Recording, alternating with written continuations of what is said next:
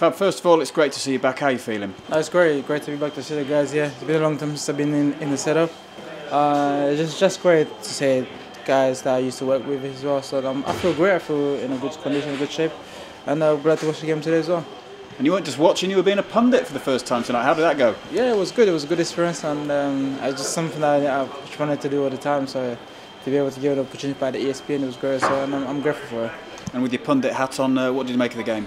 It was good. I think 1-0 was a fair result because we created chance, they created chances as well. But the best team tonight won the game. So hopefully we can carry on, pick up, to the next leg when we go over there to the place and perform better than this and then get a result over there. And you were in this situation 2 years ago when we played Romania, and you went there and got a 0-0, which is what this team needs to do, isn't it? Definitely. We don't have to go there to win the game. As long as we defend the support and keep it clean sheet, we're in a stronger position right now.